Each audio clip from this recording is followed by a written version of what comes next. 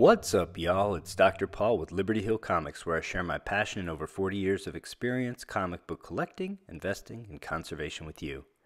Today, we're continuing this conservation project for this copy of Flash number 139, the first appearance of the Reverse Flash from September 1963, written by John Broome with pencils by Carmine Infantino.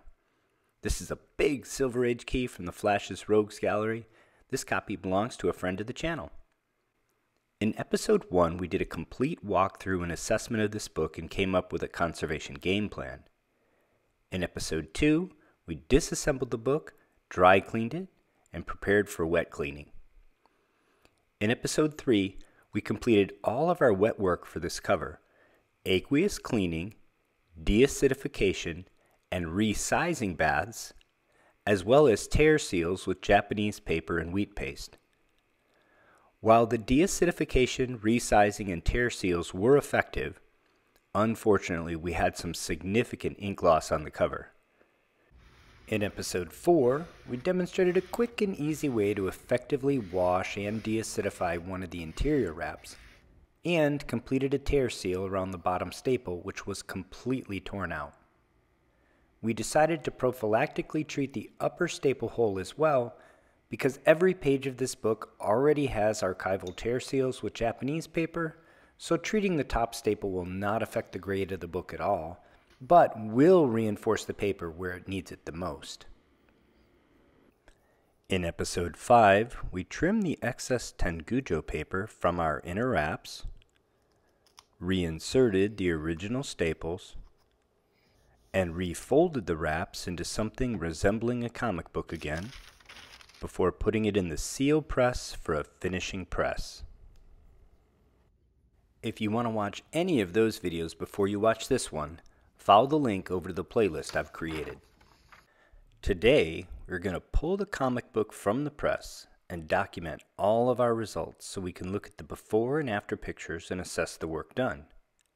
Those of you that have been following this series know that we lost some cover ink during the wet cleaning, deacidification, and resizing of the cover after implementing a few seemingly small changes to my standard methods for these procedures. I was obviously very disappointed in the outcome and not quite sure why it occurred. But after discussing the ink loss with my fellow comic book conservators and reviewing the outcomes, I'm confident we have identified the contributing factors, and I'm going to reveal them as well as potential solutions at the end of the results, so you won't want to miss that. But before we get to our main topic, I want to remind everyone that we are closing in on our goal of 1,000 subscribers, and in appreciation of subscribers new and old, I'm giving away this copy of Star Wars No. 1 in CGC 7.5 with white pages. This is the first appearance of Luke, Leia, Vader, R2, 3PO, and a host of others, as well as the first cover appearance of Obi-Wan and Han Solo. It was published 6 weeks before A New Hope opened in theaters in 1977. Make sure you're subscribed to the channel and follow the link over to that video to comment there for a chance to win. Alright, let's get to work. So after the press, I left the comic to cool for 24 hours in the press. That just helps for there not to be reversion of any crinkles when you do kind of a normal press. After a conservation, I don't think it's quite as important, but I'm a hobbyist, so I don't have to turn this press over every hour, so it's easy for me to leave it in there overnight. Overall, I'm pleased with the outcome here. Obviously, I'm disappointed in the ink loss we have here, but we had a lot of problems with this comic. All the others we addressed quite well. There was a corner completely torn off, and it's reattached. Yes, there's ink loss, but you can't tell that that was detached as a casual observer. All these pages were torn. There's a tear seal here that's essentially invisible without magnification. There's another tear seal here of a compound tear. The pages are really nice. The inks are bright. The paper is strong. There's another tear seal. It's a beautiful book. Tear seal. Essentially, like I said, every page on this first half of the comic, there is one page that didn't have a rip in the end. Tear seal here, nearly invisible from this side. Really nice book. Tear seal. We did everything to this book archivally. Here I'll show you the back of those tear seals so you get a sense for, they're essentially invisible from the other side. Here you can see what the Japanese paper and wheat paste look like on the back. Again, this is the back, so that's as obvious as it gets. The other side, of course, it's essentially invisible. These are the repairs to the staple holes. So they're on the back of the centerfold. Here's the centerfold. Beautiful staples. Now recall when we received the book, this bottom hole was completely torn out. It was detached from the bottom staple. So we've restored that.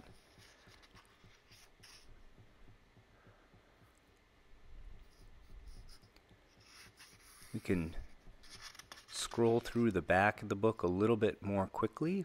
We didn't have as many repairs back here, but recall every one of these pages was wet cleaned and deacidified, so this paper is going to be good for a century now. I think the color of the paper is good. I'm happy with the outcome there. These covers, on the interior of the cover, it looks maybe too white. I do think that's a artifact of my video camera. If you look especially here on the exterior of the book, I think that color is just right. It's white to off-white.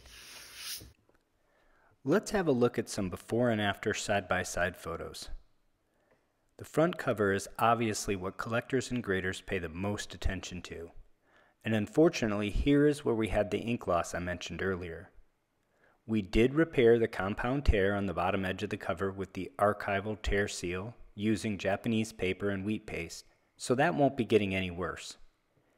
In part due to the resizing, we have strong paper with good feel and sound, and believe it or not, those are important factors that paper makers and conservators have judged for centuries as being hallmarks of good paper.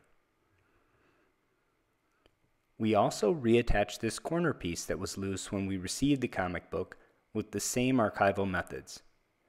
But this top edge is where the ink loss was most severe, so although the repair went well, obviously overall this area looks worse than the before picture. The back cover suffered a little bit of ink loss, but not nearly to the extent the front cover did. Here, the tanning is more obvious on the white gutter that goes all around the art.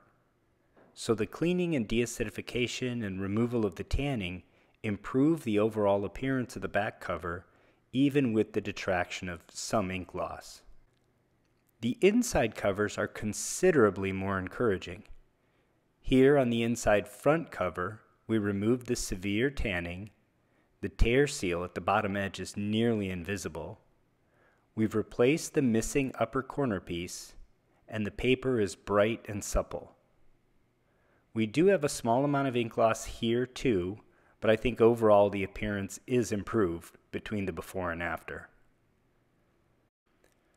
On the inside back cover, similarly to the inside front cover, we've brightened the paper considerably, removed the tanning, made the paper supple and strong, and in deacidifying it, we left behind an alkaline reserve that will protect the paper from acid-catalyzed hydrolysis of the cellulose in the coming decades or perhaps centuries. Of the 9 total wraps comprising this comic book, 8 of them had tears that needed repair. This is an example of the archival repair we did on one of the interior wraps. While we were at it, we gently wet cleaned and deacidified these interior wraps and preserved the vibrancy of the original ink. Although the tear seal is obvious here at magnification with intense raking light, under normal viewing with the naked eye, these repairs are not noticeable. When we received this comic book, the bottom staple had been pulled, as you can see from this before picture. So, we repaired the paper around both sets of staple holes in this centerfold. You can see from the after picture, we now have a firmly attached centerfold that can be enjoyed as it was intended to be. Now, let's return to the subject of why we had this ink loss on the cover using innocuous methods that we've used on many comic books in the past. Observers Black Sean and DXC Zook both pointed out that the pattern of ink loss on the front cover was in horizontal lines and suggested this may be a clue to the cause of the ink loss.